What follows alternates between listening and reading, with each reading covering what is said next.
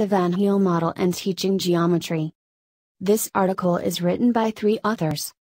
First author Maria Soledad Medina de los Santos. Second author Mona Lisa El Sobretodo. Last author Arlene de Mazy Portillosa. Contribution and originality of the study is that the study contributes to the existing body of language in terms of the lesson designs created using the phases of the Van Hiele model, addressing the challenges encountered by the teachers and the students of Bohol, Philippines, to make the learning of geometry more meaningful. The primary purpose of this study was to determine the effectiveness of the Van Hiele model and teaching geometry to grade 8 students as the basis for designing instructional materials using the Van Hiele model.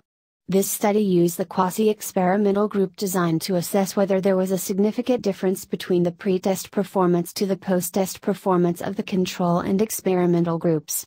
The results revealed that both groups had established a significant mean gain difference from pre-test to post-test, although the experimental group, taught using the Van Hiele model, performed better than the control group.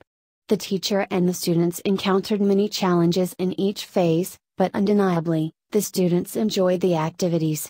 The majority of the students found that it is interesting to learn geometry using the phases of the model.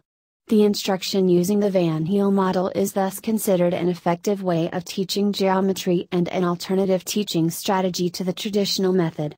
Therefore, this method is proper when teaching geometry, especially to students with different learning needs, because of the presence of various geometric experiences.